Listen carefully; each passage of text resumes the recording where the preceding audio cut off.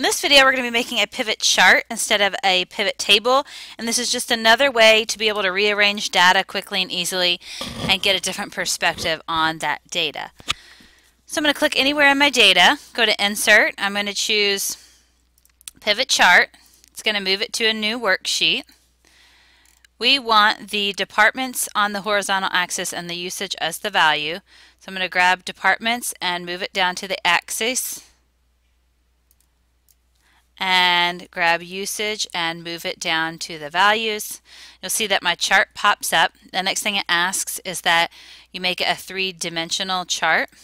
So I'm going to go up to my chart tools, design, change chart type. If you hover over these, they'll tell you what kind of chart they are, and the last one here is the 3D column. I'm going to hit OK. And we're going to format our numbers. So I'm going to select the numbers over here. I want the comma format. That's Home tab, number group. Here's the comma. And I want 1 decimal. So I'm going to decrease that decimal. You can also hit the dialog box launcher and make changes here as well.